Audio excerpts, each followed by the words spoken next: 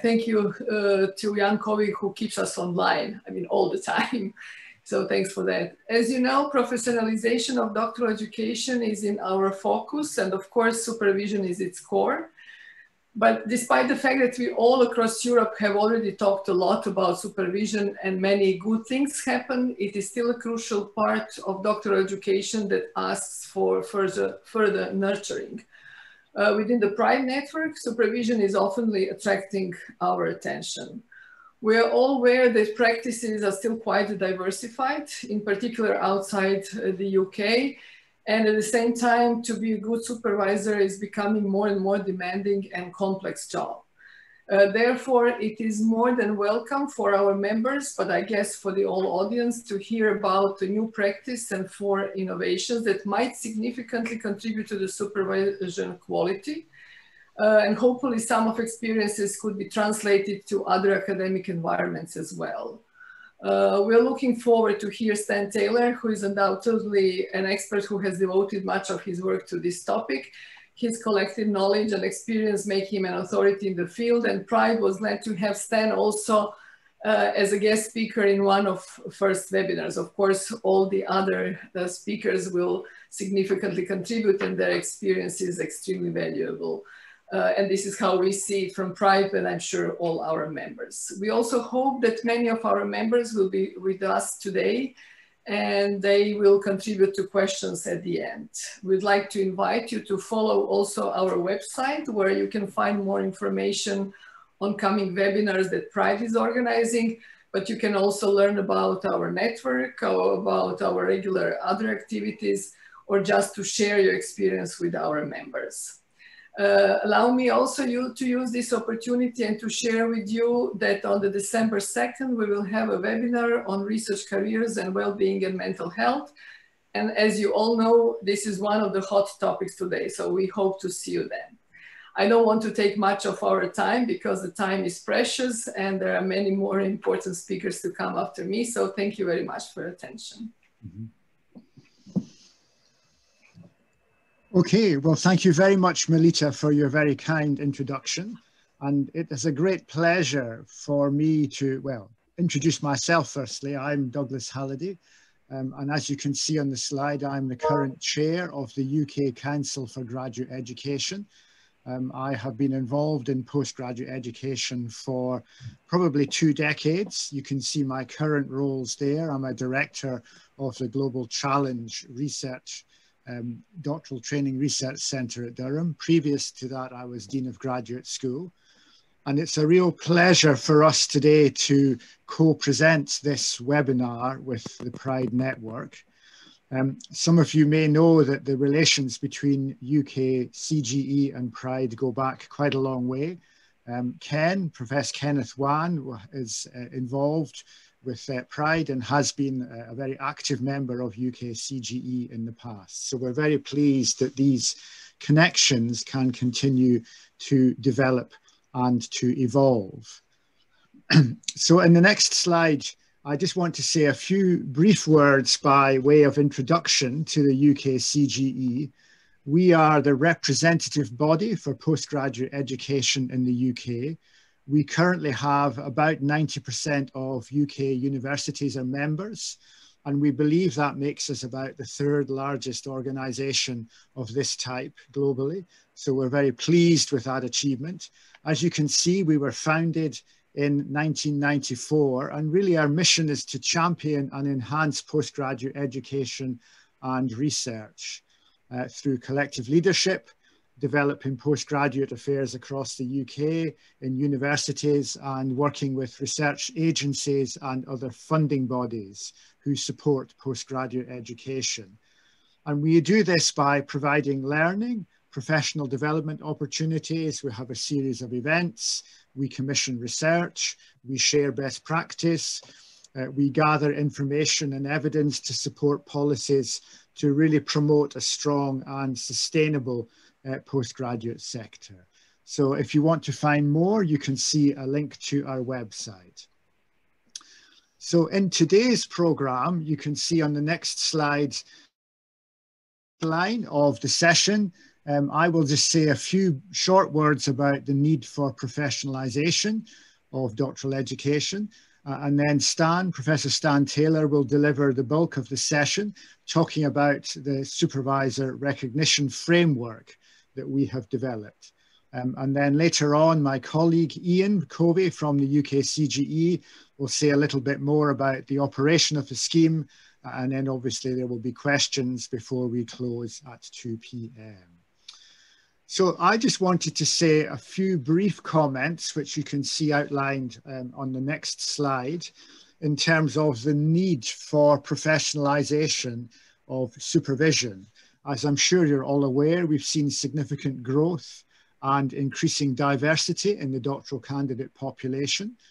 We have seen a move towards greater collaboration, thinking about interdisciplinary PhDs, candidates working across different sectors involving industry, non-government organisations, candidates undertaking global challenge research, collaborating with developing nations.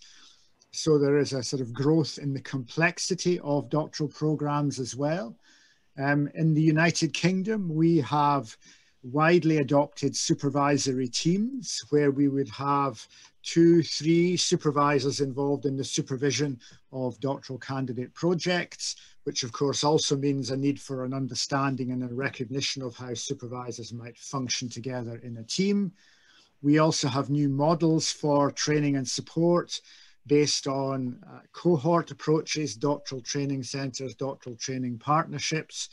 So there is an increasing emphasis on the initial training of candidates, all of which has an impact on supervision. And I think above all, we need to recognise and perhaps advocate more to other people the demands and the complexity of doctoral supervision. It is a process where you interact with a candidate over an extended period of time. You're seeking to develop both a personal relationship, a professional relationship. You're helping to seek to develop them as an independent researcher. And it involves a complex array of tasks. And one of the things that this framework does very well, I think, is it sets out the complexity of that process. And I think one of the things that I'm very pleased to see is a recognition of the need for universities to adapt the way they support supervisors, to offer more support, more professional development.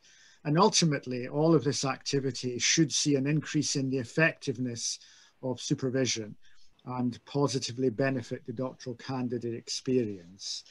So as you can see from my brief summary there, there are a number of really important reasons why it is very timely for us today to think about doctoral supervision and the demands that that process places on all of us. So it's a real great pleasure for me to introduce a colleague I've known for many years, Professor Stan Taylor from Durham University, who has really been the driving force behind this framework. So Stan, I'm going to hand over to you now to give us your presentation.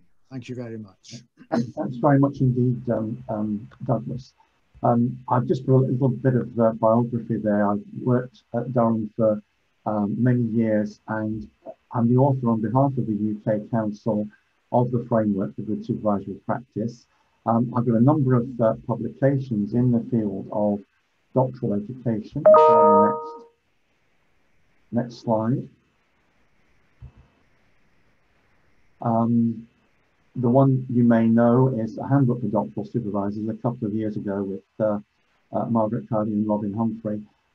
Something else I think probably worth looking at in current circumstances is the top one with Swapna and Vijay Kumar, the Guide to Online Supervision.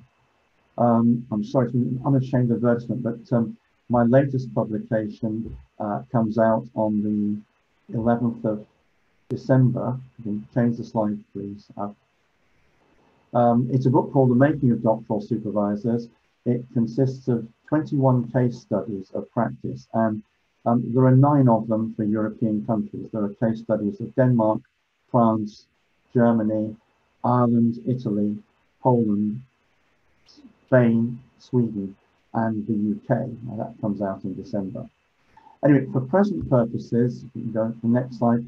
to look at professionalisation. Let's start from the traditional perspective, which was historically, doctoral supervision was an adjunct of the research function of academics. I've used this quote many, many times. Ernest Rudd, one of the early writers on graduate education, he summarized the ethos of as being, if one can do research, then one can presumably supervise it. And this was underpinned by a laissez-faire model in the arts and humanities, students left to get on with it, or in the sciences, a master-apprentice model where it's transmitting expertise to novices who observe and hopefully emulate it. But that has been changed by a number of developments, which I've summarized here following the distinction made by Hammond et al. Into four clusters. The formalization of doctoral education, the growth, diversification, welfare of the candidate population, diversification of purposes, and diversification of modes of study. And on the next slide, I've got a summary of these relationships. There are four columns, as you can see there. On the left-hand column, there are the attributes of supervision, of these components of supervision.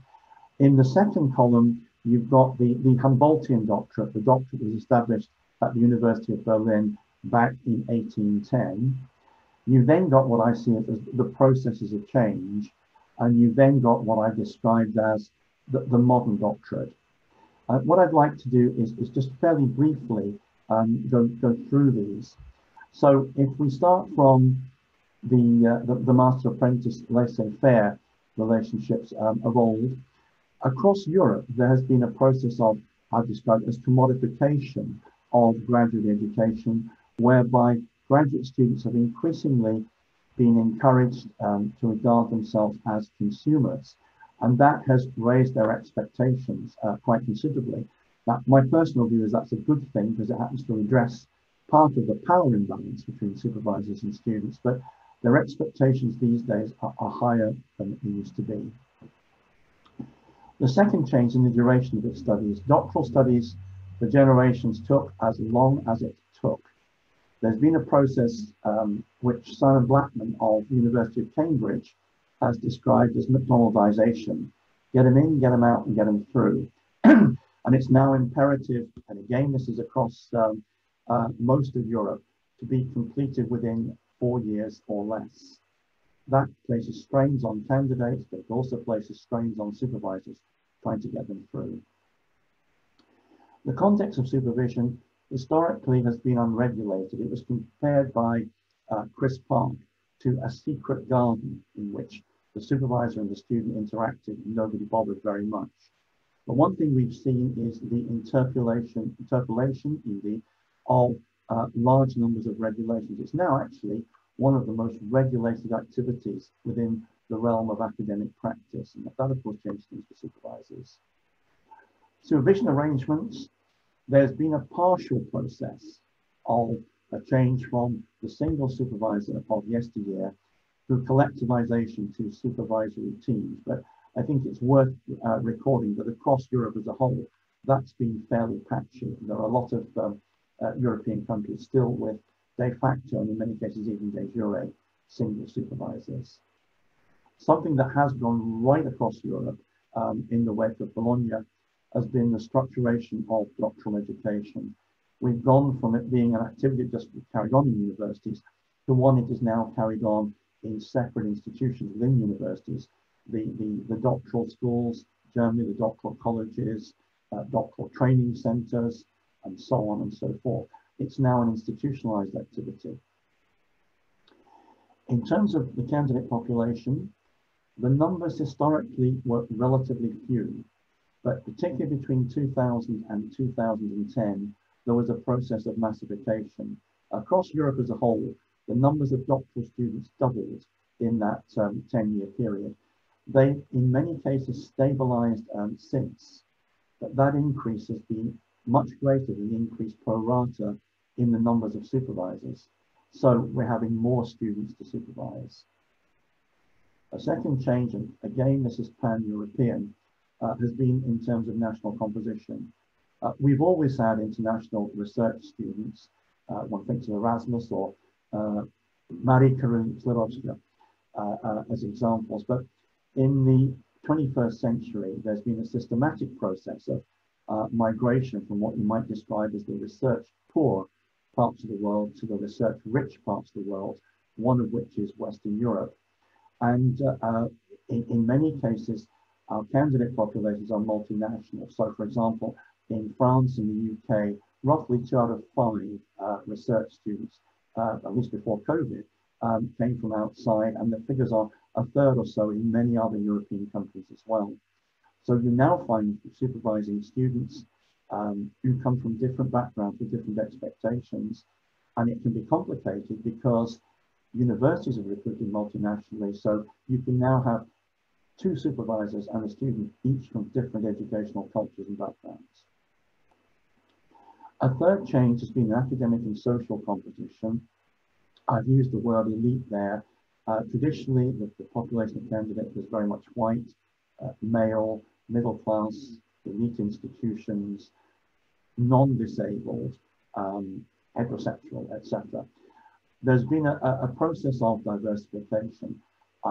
Like I think the most known example of that is in terms of gender. If you go back to the start of this century, you find about 1 in 4 doctoral candidates, certainly in Western Europe, different in Eastern Europe, 1 in 4 are female. I think it's true to say now that in nearly all of the major Western European countries, a majority of candidates are female. Again, that's not been reflected in the composition yet anyway of the supervisory population. There are some issues there. And then finally, under this heading, historically, candidates were responsible for their own well-being. They were adults. There's a lot of evidence come out of studies in Belgium, France, and the UK within Europe about research students experiencing mental health issues, either the lower order ones, depression, anxiety, or the higher order ones, clinical depression, anxiety, psychosis, etc., etc. The interesting question is how far this reflects diversification. Are more students coming through with these issues? How far does it reflect the circumstances of doctoral study itself? Either way, the view is very much now that institutions have a responsibility for the mental health and well-being of their students. That comes down to supervisors. Modes of study, the jump has been from traditionally full-time on campus to full and part-time. That has probably gone furthest in the UK, where about a quarter of research students are part-time, but numbers have been creeping up in that respect elsewhere in Europe as well. Place of study, traditionally on campus, there's been a process of dislocation because of information communications technology. It's possible to do it on campus. And of course, at the moment, an awful lot of us don't have any choice. We have to supervise our research students online. That is a different operation to supervising face-to-face. And finally, there have been changes in the scope from a single discipline to cross-fertilization to tackle major problems in the world. You need multidisciplinary things. But the problem is many supervisors are brought up in disciplinary silos. They don't even have a common language. It makes things more difficult. The nature of awards has changed as well. You go really from 1810 right through until the 1980s. The PhD is pretty well paramount across the whole of Europe. But in some European countries, including the UK, the Netherlands, and Belgium, there have been other types of doctorates in recent years, professional doctorates as well, aimed at a different population. Again, different supervision skills needed. Then the final thing is that traditionally you did a PhD because you wanted to be an academic.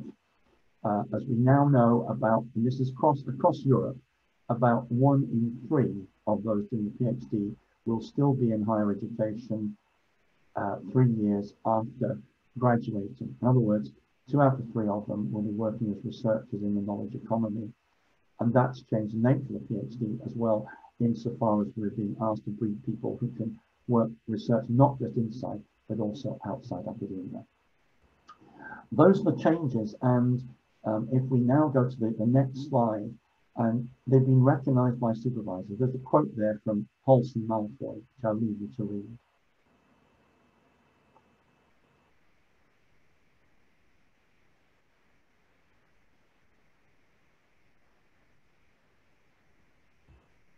The problem is, though, that this particular change has not necessarily been recognised by institutions. This is one of many emails I've had raising this issue about recognition from a supervisor.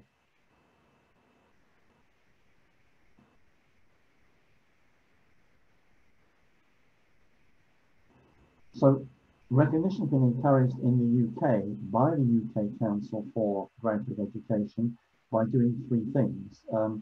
Firstly, the awards for outstanding supervision. The UKCGE joined with the Times Higher Education to create these awards from 2016 through to 2019. Secondly, it's created a Research Supervisors Network, which offers a range of resources and opportunities for professional development. And then the third thing that it's done is the Good Supervisory Practice Framework. And what I want to do now is to move on to look at that in these. Firstly, I want to look at its development.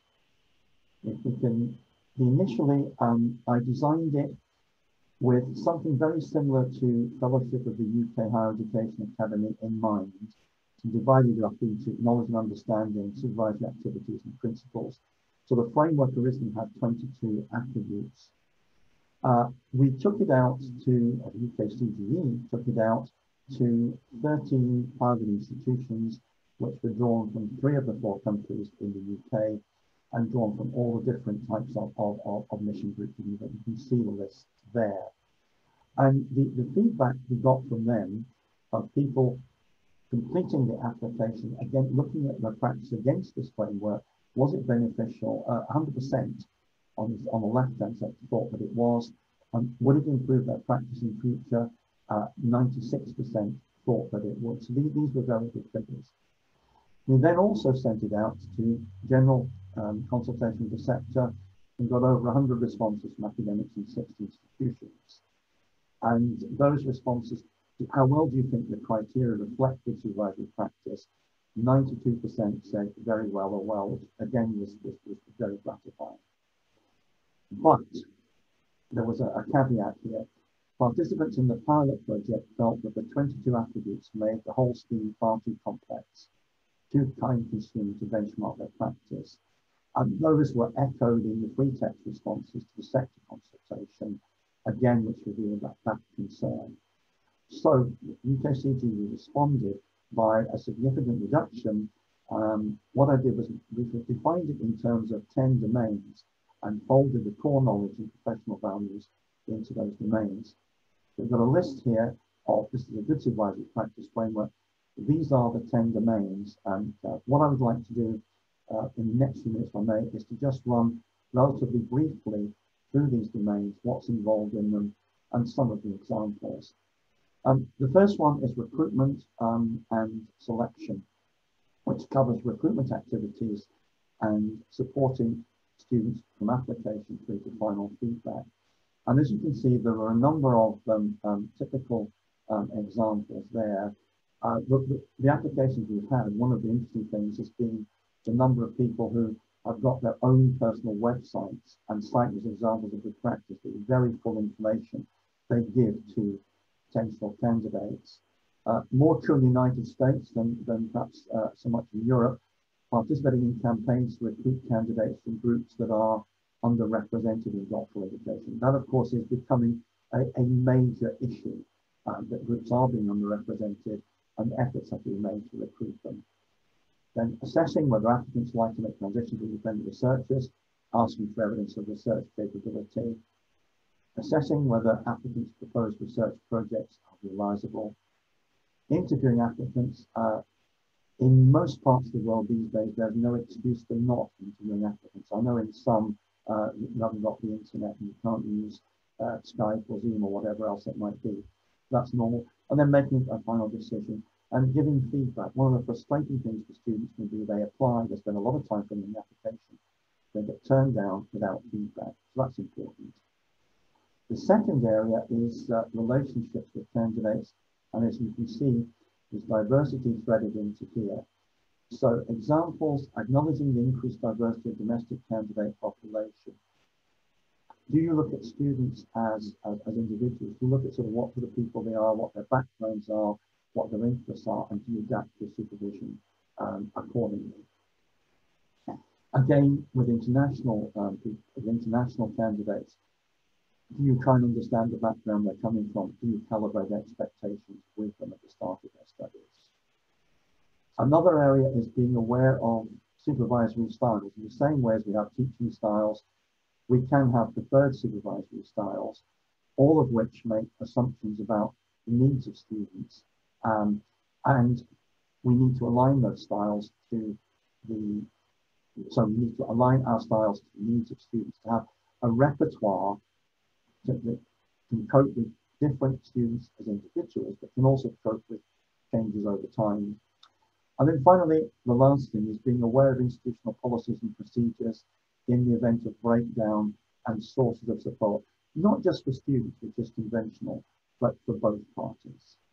So that's the second one, relationship with candidates. The third one, which, as I say, applies to a certain, in some areas of Europe, but not all by any means, relationships with co-supervisors.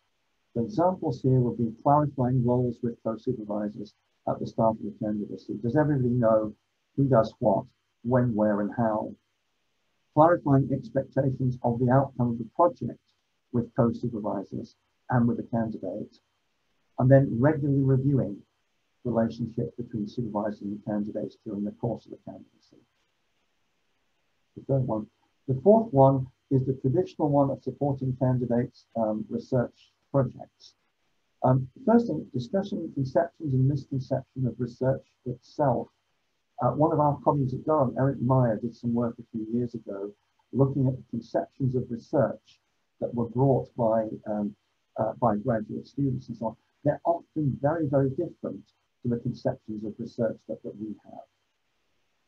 Looking at key threshold concepts in research, there's a big literature now looking at the kinds of things that graduate students need to understand to get a grip on, and before they can actually progress in their studies. There are things like the role of theory, the notion of methodology, the selection of methodologies, etc., etc.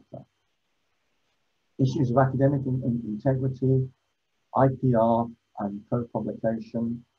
Then you have the conventions of advising on choice of topic where appropriate, theory, methodology, methods, research proposals and plans, ethical approval, skills development. You know, do you really need to know factor analysis to do what you think you want to do? And then finally, this interesting area of advising on issues arising in the course of the research. Again, the research we have suggests that students think that research is done in the same way as it's published. So you start off with a theory, you derive a hypothesis, you think of a methodology, you come up with a method, you collect the data, and so it goes on. And it's seen very much as a linear process. But of course, we all know it's not simply a linear process at all. It can be a process of 2 steps forward, 1 step back, and sometimes several sideways as well. That was the fourth area. The fifth one, encouraging candidates to write and giving appropriate feedback. In my day, writing up was something you did at the end, which meant you had to learn the skills of academic writing. And it also meant that writing did not have a central place in the research process. Well, now, of course, the idea is to get them to write from day one, and writing is seen as integral to the development of the research itself. So it's encouraging to write from the start of their studies, usually research diaries, assisting the development of academic writing skills. Academic writing is, of course, a particular kind of writing. A lot of our institutions have units dedicated to supporting students to develop these skills. They can do that, but often it's only the supervisor who has those skills in the disciplinary context and who can assist their development. And then the final thing is giving timely, constructive, and I think above all, actionable feedback. A very interesting study done at Oxford a few years ago of research students, and their biggest complaint was they couldn't understand the feedback they were getting from their supervisors. So somebody had the bright idea of going back to their supervisors and asking them what they meant. And the answer was, in many cases, they didn't seem to be very clear either. So it's important that that feedback is actionable. Supporting candidates' personal, professional, and career development. These are the personal issues, including those relating to well-being and mental health. There's no expectation that supervisors will try and directly support students there. The idea is that you need to be aware of the signs that things are wrong, and you need to be able to signpost them to professional support. Something generally we're very bad at, being good role models in terms of work-life balance. A lot of 3 or 4 recent studies suggesting A, that supervisors are poor role models, and B, that they often have too high expectations of their students in that regard. Inducting candidates into disciplinary networks and activities. Important for many of us, supporting their development as teachers, because many of our graduate students teach on our programs, and it's important that we brief them fully as to expectations. Informing them about academic careers, that's informing them as opposed to expecting them to learn simply by a process of osmosis. Again, the literature suggests that very few of us talk explicitly about academic careers. And then supporting them to prepare for non-academic careers. Often we can't do this directly because we have no experience ourselves, but we can do things like training needs analysis, and we can point them in the direction of the sources that they need to go to. The 7th one is, again, very much more important in recent years, recognizing the need to compete within 3 to 4 years, and supporting them and motivating them to progress in their studies. So it's issues here like so-called mid-thesis crisis, where 18 months or so in, they get completely bored with their studies, and they begin to slacken off, or in some cases, begin to look elsewhere. How do we support and motivate them to progress? How do we use supervisions to monitor progress? And do we participate in formal progression events? Systems vary. Some systems in Europe, the supervisor doesn't participate. The formal progression is done elsewhere. Others in Europe, they do participate. So that's the 7th one. The next one, supporting them through completion and final examination. Working with candidates to finalize their submissions. I've lost count of the number of candidates I've known who thought that putting together the thesis was taking everything they'd done in the previous 3 years or so, putting a conclusion and an introduction onto it, and that was that. It's the notion of a thesis. The thesis is an argument supported by evidence, etc., etc., etc. That's one framework. Advising them on whether the thesis is likely to pass on the basis of your experience, if you have any, as an examiner. If you don't have experience, that can be very difficult. You have roles in, or you may have roles in appointing examiners for the thesis itself. And well, shall we just say that there are horses for courses in that particular context. Understanding of relevant policies, procedures, and outcomes. They, of course, they vary very considerably over Europe. The purpose of the viva varies, considering whether it's an examination or whether, in fact, in practice, it's a celebration. The procedures for appointing examiners vary. The role of supervisors varies. In some cases, they are on examination panels. In other cases, they aren't. Where appropriate, supporting candidates to prepare for the viva itself, examination, which is common across the whole of Europe. And then it may be the case that candidates their work is referred of supporting them after the viva. Next, supporting them to disseminate their research. I love this quote. This is from George Walker's et al.'s study of the doctorate in America. Outcomes of doctoral research are often left, quote, like John Brown, mouldering in their literary graves. We need to make them available. Examples there might be setting expectations of publications at the start, modeling the process of publication, encouraging candidates to publish as they go. Well, I know, of course, in many European countries, you have to have those publications. So it's not a question of encouraging them. It's an integral part of the job, and can be quite a difficult one as well, given the lead times with journals, the requirements for candidates to write in particular ways, etc., etc. And then co-publishing with them, or if they don't publish enough, or publish nothing during their candidacy, establishing a postdoctoral publications plan. And then the final part 10 of that framework is reflecting on and enhancing practice. I saw a figure a couple of days ago of a European survey which suggested that around 9% of supervisors in Europe reflected upon and evaluated their practice, which is a bit worrying. But using an appropriate mix of methods for evaluating supervision, the methods are self-review, student review, peer review, and then looking at the numbers through time taken. Undertaking initial and continuing professional development. One of the very interesting things about the study I mentioned at the start was the number of countries now where supervisors are being given opportunities to undertake initial professional development. Huge strides on there, particularly in recent years in France and Germany. Familiarity with the scholarly literature. There is a massive scholarly literature. If you go on the UKCGE website, you see there's a 200-page list of publications there. And then, where appropriate, contributing to the professional development of other supervisors. So that's the framework itself. Now, what about the uses of that framework? And there are, I think, 4 of them. The first is individual self-reflection. And you can see a couple of comments there from people who've used the framework for that purpose. I'll leave you to read that.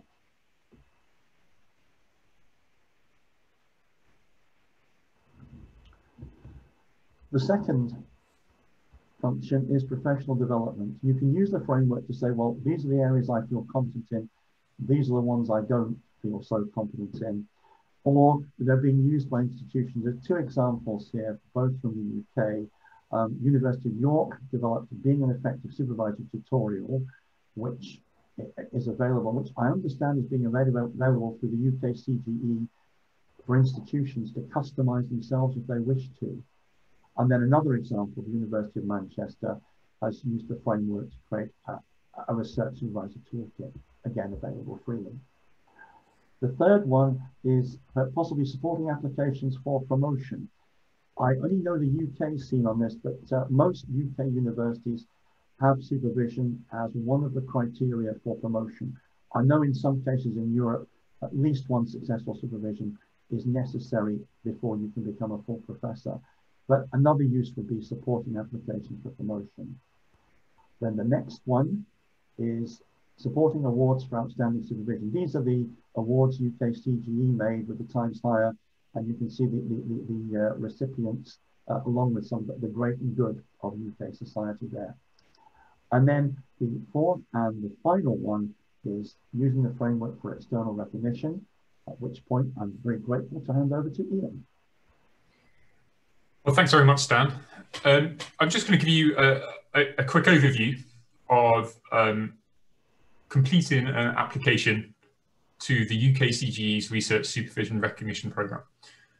So should you wish to, well, actually, before I do that, I'm Ian. For those who didn't hear right at the very start, I'm the Marketing University Liaison Officer for the UK Council of Graduate Education, and I've worked with Stan right from the very start of both the framework and the recognition programme to get it up and running, and now I look after that programme as well. So should you want to, then you are able to apply for recognition. The application and reflection pack includes a Word document for you to fill out, which begins with asking you for a brief introduction to your academic and supervisory experience. It then goes on to ask you to provide evidence against each of the 10 criteria that are in the Good Supervisory Practice Framework. Each of those examples should be from your own supervisory practice rather than citing institutional policies. They should also be supported by the literature on research supervision. So again, demonstrating your familiarity with that literature and showing that your practice is based upon that literature. For the 11 sections that there are in total in the application, you are aiming for about 5,000 words.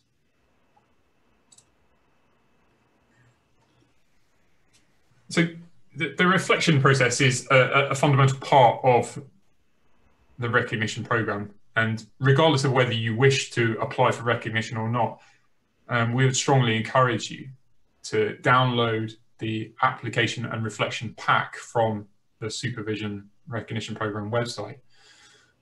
So you can go through that process of reflecting on your practice against the Good Supervisory Practice Framework. There may be a particular area that you feel that you would benefit from focusing on more closely. That reflection process is supported with a guide to reflection, which again is authored by Stan Taylor, citing the examples of good practice and the examples of literature that you might want to engage with. Now, once you've undertaken the complete reflection against all of the criteria in the Good Supervisory Practice Framework, you may wish to apply for recognition.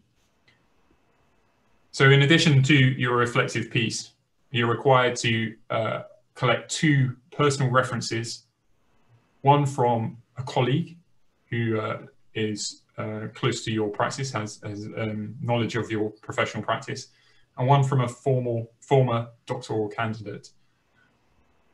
Once you have that, your two references along with your reflexive account, then this can be submitted via the Research Supervision Recognition Program website.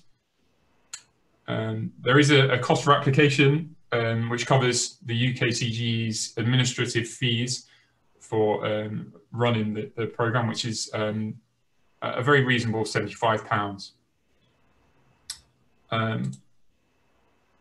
Once they've been submitted, your application will be put into the next batch that goes to review. All applications are reviewed by a review panel, which consists of 2 reviewers who are close to the framework, the Good Supervisory Practice Framework, but also experience and knowledge of good research supervision. Those reviewers work independently of each other and then come together to agree on an outcome of your application. And this is either recommended for recognition or to be referred back to you for corrections. Should you be referred back for corrections, then you have a 6-month window in which you can resubmit your application for free. If you decide that you would rather not resubmit your application, then you will be eligible for a refund of your application fee. But the most important thing, I think, of submitting your application to the program is you will receive very thorough, constructive feedback on your application. So this will be not just where it's felt that your application was good, but also areas where you may be able to improve and pointers in the direction of literature that you might want to refer to make those improvements. And those of you who are successful in your applications to the program will become recognised research supervisors from the UK Council of Graduate Education. This is something that we're delighted to see that increasing numbers of applicants from around the world are now doing. You'll have to watch out for email footers. I know that there's maybe a little bit needle in the haystack at the moment, but once you attain recognition, you are able to include the logo in your footer. There's you may come across people with their LinkedIn profiles updated. We're growing our cohort of recognised research supervisors. So that was my little whistle-stop tour of applying for recognition, and we're moving on to handing it back over to you for any questions. So here's an opportunity, either via the chat or into the Q&A function that you'll find on the toolbar of your screen. So let's start up. Stan, I can see that we have a question here for you in the Q&A panel. I don't know if you can see that as well, but it says, how can one align their supervisory style and candidate needs? Does that mean that the supervisor has to be flexible enough to adjust to the candidate's diversity of needs? Absolutely. I think the old days when you supervised in whatever style you felt was appropriate to you are long gone. You've got to have an understanding, if you have a preferred style of what it is, about the assumptions you're then making about students, and whether those assumptions in any case of any particular student are valid. If they're not valid, then the assumption now is that you as a supervisor will adapt your style. The student may have to adapt as well. But the idea is that you have a repertoire of all of the 4 major types, and that you're able to use them with different types of students depending upon their needs. Super, super. I see there's a question in the chat as well, which I'll pick up, which is how many doctoral completions do I need before I submit an application for recognition? And the strict answer to this is that there is no minimum requirement. We don't have you must have at least X number of completions.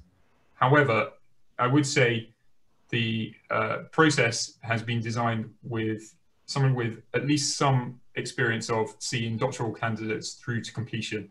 2 to 3 would make it far easier for an applicant to dip into their pool of experience for them to cite in their application form. It's far easier to reflect on your practice when obviously you have a deeper pool of experience.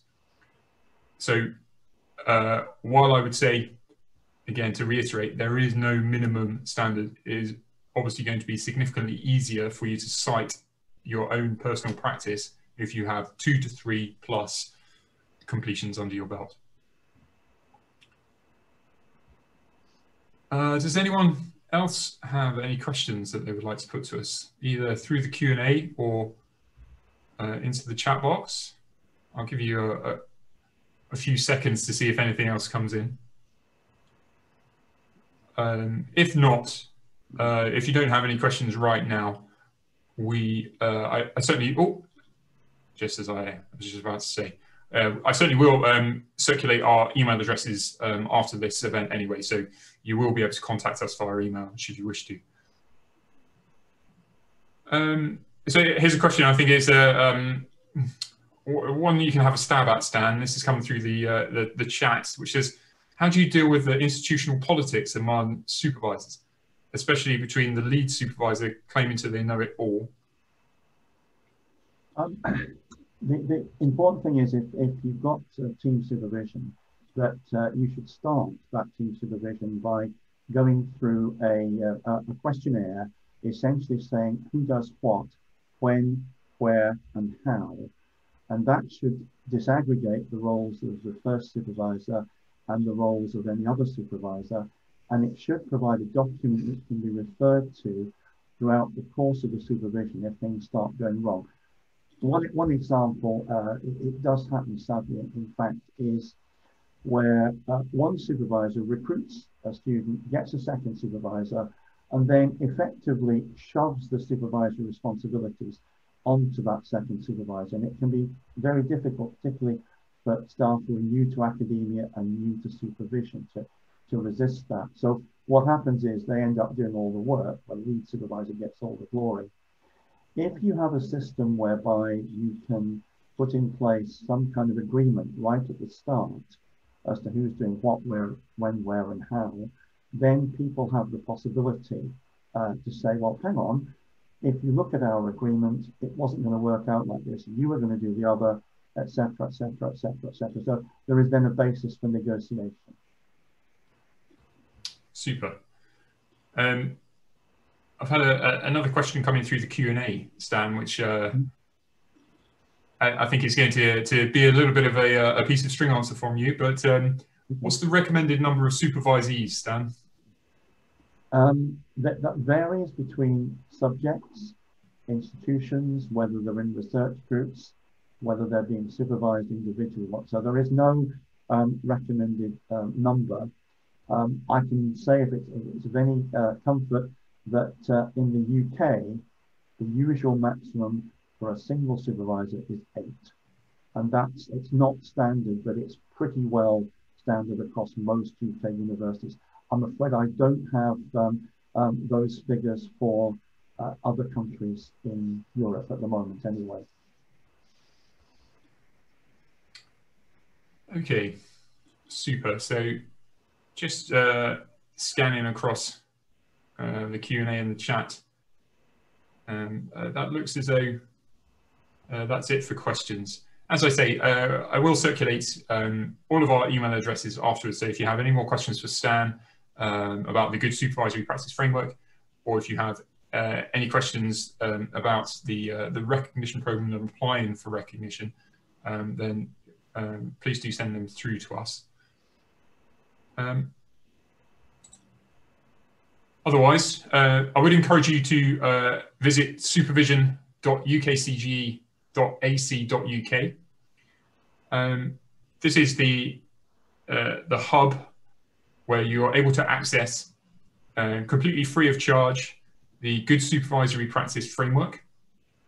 This is given in full online and also includes, where available, links to all of the literature cited in support of the Good Supervisory Practice Framework. But in addition to that, there's a number of excellent resources to support your practice. Not least, as Stan mentioned before, the Research Supervisor's Bibliography, currently in its 4th edition, which is a comprehensive catalogue of the literature on research supervision curated by Stan. And also the Guide to Online Supervision, which is an incredibly timely document as we all find ourselves continuing in the grip of COVID-19.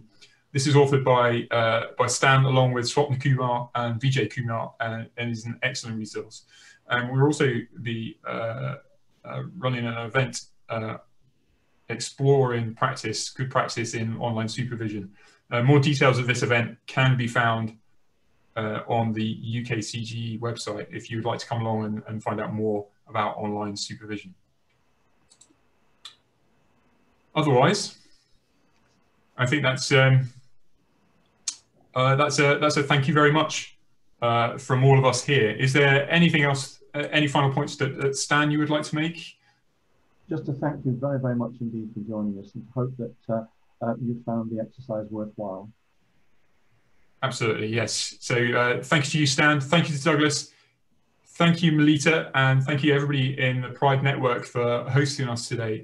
It really was a great pleasure to be here, and thank you for your company. I apologise for the slightly forced start at the beginning there, but I'm glad we got underway and everything went well. So until the next time, thank you very much. Mm-hmm.